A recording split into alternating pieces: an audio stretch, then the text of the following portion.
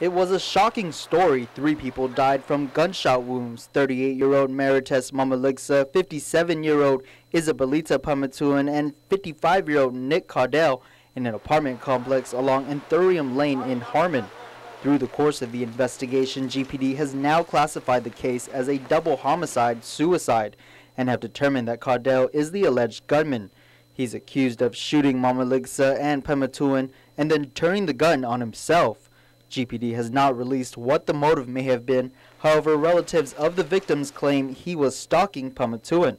Over the weekend, KUAM spoke with Caudell's daughter from her Florida home, Nick Caudell, who says although her parents' marriage didn't last, he was a good father and that her dad spoke of his relationship in Guam. He told me how much he cares for Isabelita, and I don't think he would do something like that because I have an email about how he's telling her that he has a growing relationship and that he thinks it's very good, things like that. So I wouldn't think he would imagine harming her. Marites leaves behind her daughter, who was hiding in a room during the time of the shooting, while Isabelita's minor son is left without his mom. The Filipino Community of Guam will be holding a meeting Tuesday evening to discuss what help they can offer in terms of assisting with sending Pamintuan's body back to the Philippines, funeral expenses, and helping her son who attends school here on island.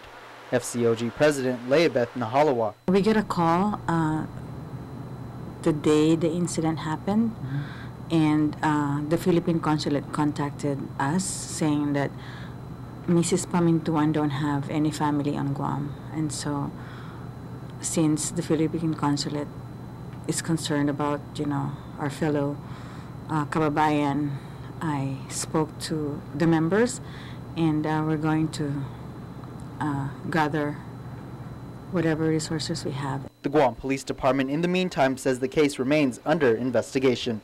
Reporting for Guam's News Network, I'm Nick Delgado.